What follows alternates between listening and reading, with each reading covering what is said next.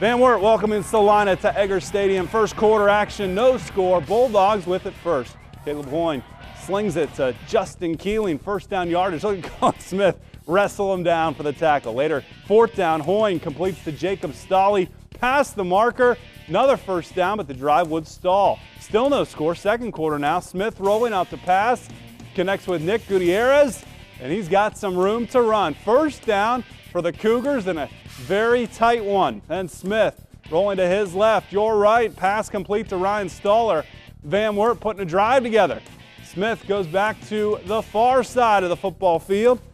It is Stoller again. It's another first down for the Scarlet and Gray. The drive continues. Van Wert for the ground game. Smith keeps it, jukes his way inside the 5-yard line. Big tackle there, but that sets up justice tussing, liberty and justice for Van Wert. Senior crosses the plane, 7-0 Cougars. This one goes into double overtime. Van Wert the winner, 34-28. Huge double overtime victory for Coach Recker's club.